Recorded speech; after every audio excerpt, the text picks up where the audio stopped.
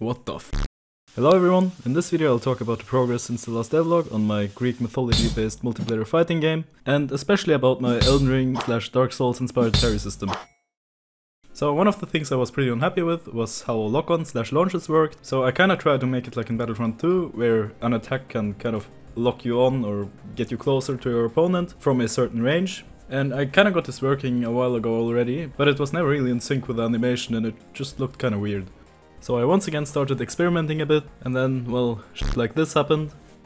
In the end I split the attack animation up into different states, and only made the locking work in the main swing phase, which is now also the only phase where hit detection is doing its thing. Since it doesn't really make sense that you can already hit other players at the start of the attack animation when you're just getting your weapon into position. And as you probably can see, launches look a lot more natural now, since they happen in sync with the animation.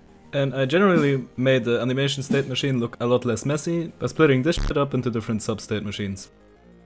Okay, let's talk about parry. So in my previous devlog I had a parry system where you could trigger parry from holding block, and the parry animation would only play if you timed it right, and if you did you could also follow up with a quick riposte. However, even though this parry system was already a pretty huge improvement compared to what I had before that, it still felt kinda awkward and felt kinda cheesy considering you could parry from block. So I once again tried to look a bit on how other games do parry, and I kinda like the way how Elden Ring or Dark Souls do it. Now, to be fair, I've never really tried to play Elden Ring or Dark Souls, but I thought I'll try to do a similar approach to how they do it. And I had previously already thought about only making parry work from a non-blocking state to kinda balance it. I just thought it wouldn't really look good with my animations, but I think that was just a lazy excuse on my end, since I think it ended up looking pretty okay. So I made new parry and riposte animations, and made it so that you have to trigger parry from a non-blocking state, and the parry animation now also plays regardless of your timing, or if someone is attacking you.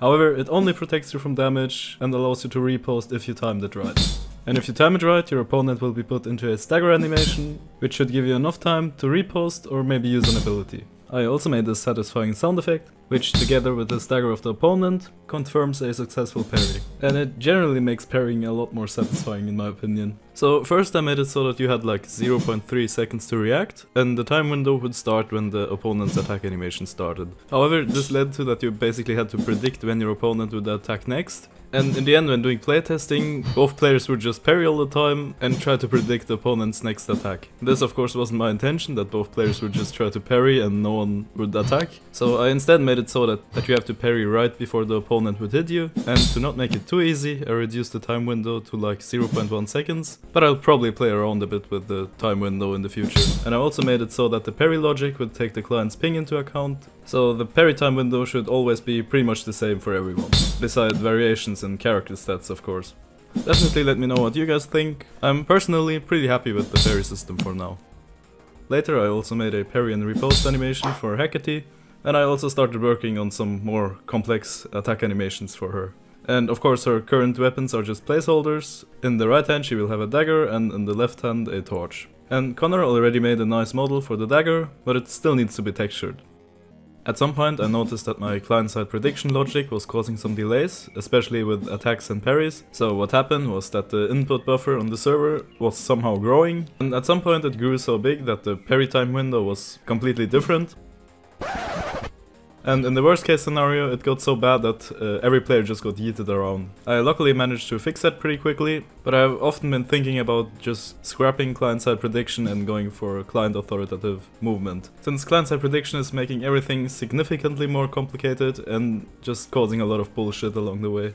Especially with this project where like everything is affecting the movement somehow. But then again, I've spent so much time getting client-side prediction working and understanding the whole concept, so I probably can't go that step and just scrap it now. And to be fair, the problem isn't even the movement at this point, but rather the animations, which also control the hit detection in a way. I also made it so that you can now dodge abilities, which totally worked first try. Bruh.